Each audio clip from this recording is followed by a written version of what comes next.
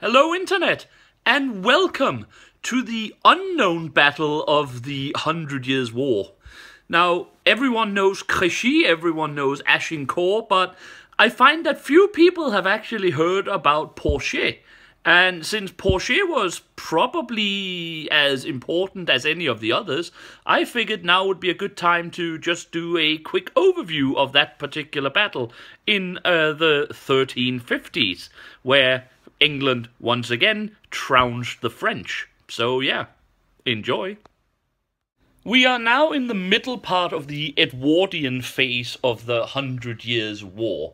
After Edward had claimed the throne of France, he had won a great naval battle at Sluys, thus granting him initiative in the war, and some years later, of course, in 1346, he had won the great battle at Créchy, which left him and the British in control of huge swaths of the French countryside.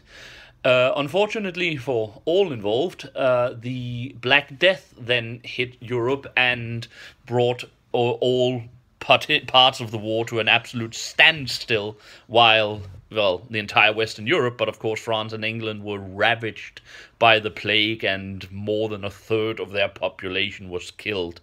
However, by 1355, the British was ready for a new offensive. While Edward himself was off fighting the Scotch in northern England, his son Edward of Woodstock, the Black Prince of Wales, were quite ready to take the war back to the French. He did this by having the British forces lead two great chevauchés into French territory, himself from Bordeaux and the Duke of Lancaster from the north, from Calais. Now, I might need to explain to you what a chevauché is. It's basically French for promenade or horse charge or something. It was a tactic used often by the English and, in fact, by many medieval armies during their particular part of warfare. It's basically where you take a bunch of your men, preferably fast-moving horsemen, and then move them through a enemy territory in, as they say, a promenade, where instead of trying to conquer territory, you just plunder, pillage, and burn everything you get to. The whole point is sort of to discredit the enemy's government, detach their subjects from their loyalty, since they could no longer gain protection, and of course gain a massive amount of booty. And this was something the British, especially during the 100 Years' War, were very, very, very good at. Edward himself managed actually to penetrate far into France and take huge amounts of plunder while destroying anything he got near. However, eventually a massive rainstorm when he reached Tours meant that they couldn't burn the city or take it in a siege. Well, they didn't really have any siege equipment, so eventually Edward were kind of forced to turn back and head towards Bordeaux again. The Duke of Lancaster had not been nearly as lucky. He did start the thing out fairly well, but in France, the former King Philip had died in the plague, and the new king, his son John, or Jean, was less willing to see his country being ravaged with himself newly installed on the throne, so he led most of his armies to the north and forced Lancaster to basically run back to Calais. Then he turned south and, with a few very powerful forced marches, overtook the Black Prince around Poitiers and forced him into the fight there. As was common in those days, before the battle, the two armies tried a diplomatic solution. They tried to negotiate to see if battle could be avoided through the agency of a local bishop of the Talleyrand-Périgord family, who would, of course, later reach its apogee with Napoleon's foreign minister. However, the British, who didn't really want a battle in which they were quite heavily outnumbered, offered to give over all the booty they had taken on their chevauchée and give the French a 7-year truce. The French weren't happy about this. They actually insisted that since they had such a huge army and would obviously overwhelm the English should surrender their entire army and the Black Prince in person to the King of France to be ransomed back to Edward of England. This was not something the English could accept, so eventually negotiations broke down and both sides prepared for battle. Now, about the size of the opposing forces, almost everyone agrees that Edward, the Black Prince, had approximately, say, 6,000 to 7,000 troops, with about 2,000 longbowmen, 3,000 men-at-arms, some 1,000 Gascon infantry he had picked up before the chevauchée, and his own bodyguard of, say, 200-300 armored knights. Contemporary records would have the French have an army of anywhere between 35 to 60,000 men, and while that is obviously way over the limit of what the French could probably field in the days after the plague, the modern-day estimate of around 11,000 seems too low to me, to be perfectly honest, simply because that everyone in that particular time considered the French to be powerfully outnumbering the English, and while 6 to 11 does seem like it's almost double, it's not actually that much of a different span in medieval warfare, and just because you had about double the men, as long as the English could place themselves on the defense, I wouldn't consider myself that overconfident that I could take him. My best guess is the French would probably have had around maybe 20,000, with about 8,000 professional men-at-arms, some other infantry, a bunch of peasant levies, and then, of course, the massive amount of heavily armored knights and horsemen. What is worth mentioning, however, is that the army of the English was very experienced and very powerful for its size. It contained a lot of veterans from the Battle of Crécy 10 years earlier. A lot of its commanders were very good generals like Edward himself, Sir John Chandos, Captal de Buch. And while the army was formed into 3 divisions or battles, as they were called, under Edward himself and the Earl of Warwick and the Earl of Salisbury, there are every reason to believe that the last 2 was in fact aided by Chandos and Captal de Buch, who was, as I said, strong and powerful generals, while the French army led by John II was a fairly ramshackle thing, just brought together in response to the English.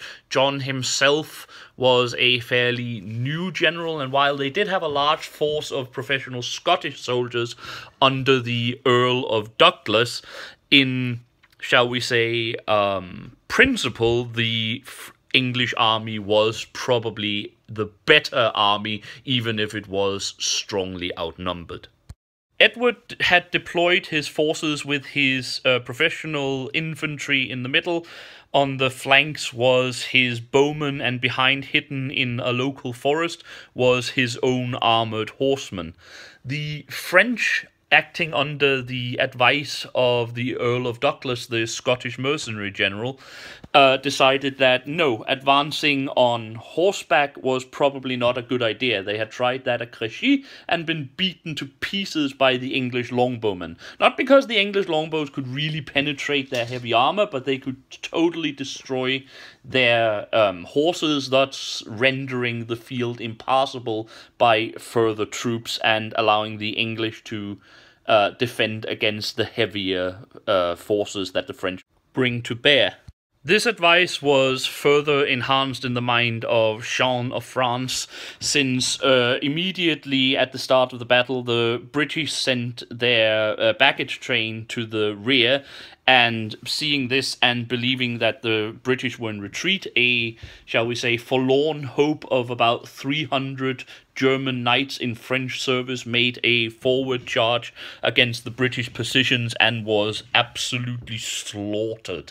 So At that point, the French realized, yep, this was going to be Crécy all over again if we started making direct charges on horseback. Instead, the knights dismounted, and all of the French battles advanced towards the British defensive position behind a row of hedgerows. The rest of the French army then began its advance on the English on foot. Now, while attacking on foot was undoubtedly a good idea, the problem was, of course, that the main battles were still led by the noblemen in their heavier armor, and that means that when they finally reached the English lines, they had basically crossed the entire battle in fairly heavy plate armor that was decided to deliver a thunderbolt strike on horseback rather than as a long-term battle prospect on foot. So that means that even when the first French battle led by the Dauphin, the French crown prince, reached the English line, they were tired and, if not dispirited, then at least exhausted, and the English then rushed out from their defenses. With their superior speed and freshness, they were able to get into the rear of the first French battle and envelop it, and thus defeat that particular battle and send it reeling back to the main French force with heavy losses, while the English were able to then retake their defensive position and be ready for the second and particularly the third battle that was arrived under the king himself, the King Jean of France. On its way back to the French line, the Dauphin's division then sort of hit and blundered into the second division under the Duke of Orleans, and in the confusion, that particular division to a certain degree broke and fled with the Dauphin's division. This didn't particularly mean that the French was done. After all, the King's division was by far the largest, and now the first and second divisions was joining with it, creating a massive hammer blow that could be aimed directly at the English. However, it was at this time that the Black Prince, fooled by the fact that he thought the French was basically surrendering the battle by the first two divisions running away, that he ordered Debuch with a bunch of knights to charge the French in order to, harry them during the defeat. This was practically in all pre-modern battles how the great casualties were taken by any army, to catch them in their retreat by horsemen of whatever caliber, be they heavy or lighter forces. In and of itself would probably have been a mistake, since Captal de Buch troops would have hit a reconstituted and disciplined French main battle line and probably been destroyed. However, at this point, Sir John Chandos realized what was going on, but also realized a tactical possibility, namely that the way the French line was now constituted, they didn't really have any particular flanks or reserves, because they were coming forward in one large block to contest with the English. And while they would eventually defeat the English simply by weight of numbers, it also meant that if the British could mount a flank attack, they would have great opportunities to do damage to the French.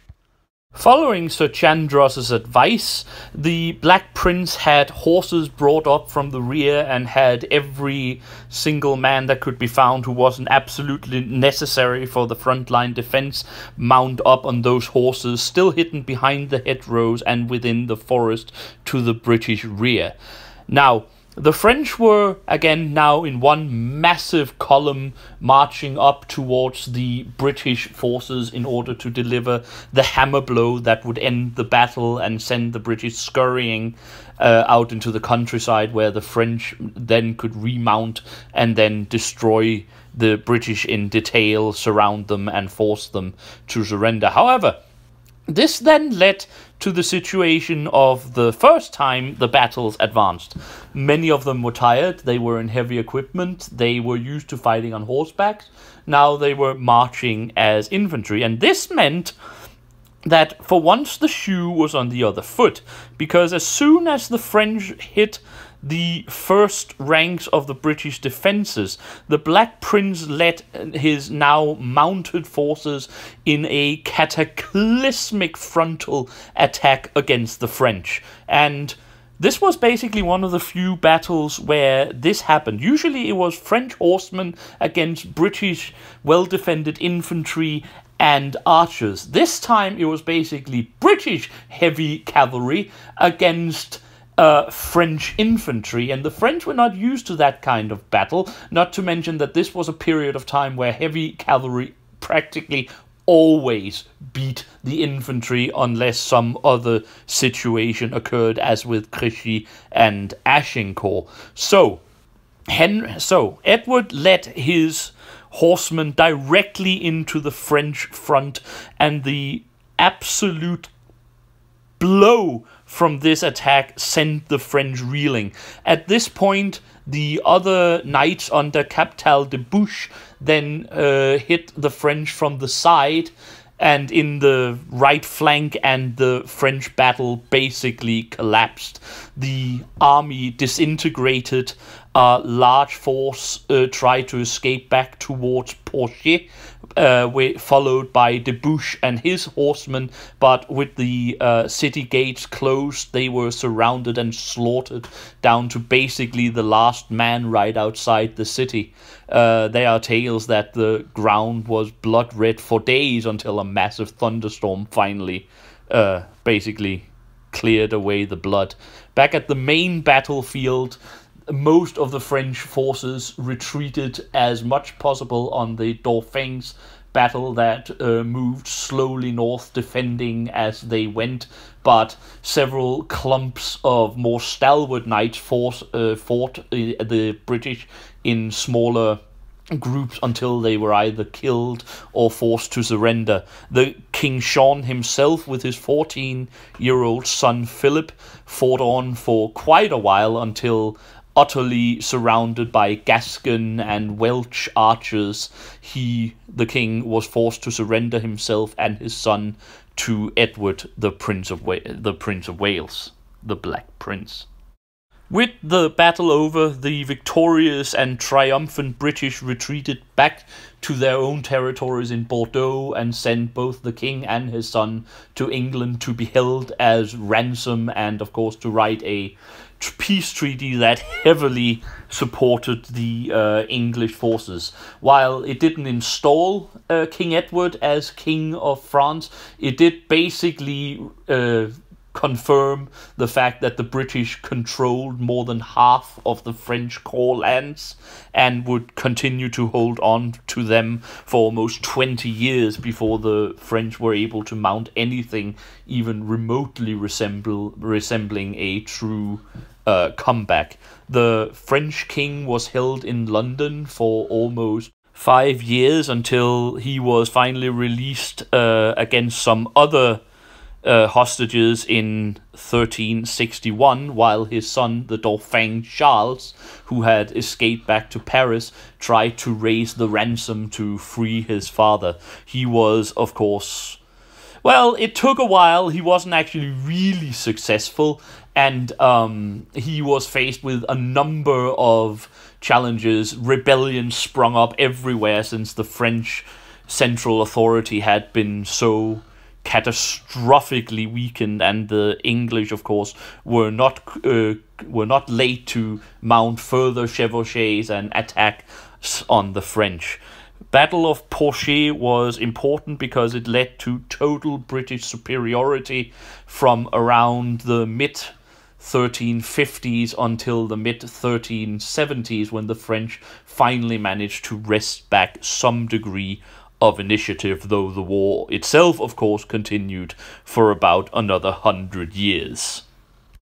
As a postscript and to the lasting glory, in my opinion, of the French king, when he was released in 1361, it was dependent on France continuing to paying installments of the ransom that was set for him. And when he, a few years later, realized that France would have to default on those ransom payments, he voluntarily went into exile back into British captivity, especially since his son, the younger son Philip, had managed to escape the British and he felt like his honor deserved it. This was probably not a sort of good thing for contemporary France, but I think it speaks volumes for the glory of the personal honor of King Jean, and it also allowed his older son, the Dauphin Charles, to actually reach the throne, and it was Charles who, as a very energetic and powerful king, managed to, at least for a while, turn the tide of the 100 Years' War back to the advantage of France. The battle, of course, also totally cemented the reputation of Edward of Woodstock, the Black Prince, and basically left him as the supreme warrior prince of his time in Western Europe. He, of course, died before his father, and it was, in fact, Edward's young son, Richard, who became Richard II of Britain, and well, there is a lot of things to be said about Richard. I might return to him another time, but there were rebellions, and eventually he was deposed by his cousin. It is worth noticing, however, if the 100 Years' War might in fact have been brought to a speedier conclusion had Edward, the Black Prince, survived a bit longer and been able to take the field against the more powerful French armies of the 1370s that managed to turn the tide for a while.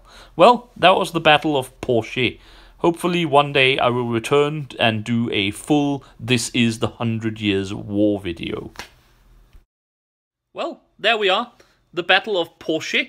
I hope you found this video interesting. It is once more one of the walkthroughs of some of the battles I truly enjoy in history, and I will probably do more. This was a very important battle, again, because it established English superiority during the 100 Years' War and would, in fact, render the British give the British the power they have that would allow them to continue the war for another 100 or so years while casting France into the first of its really great sort of catastrophic problem times during the 100 Years' War.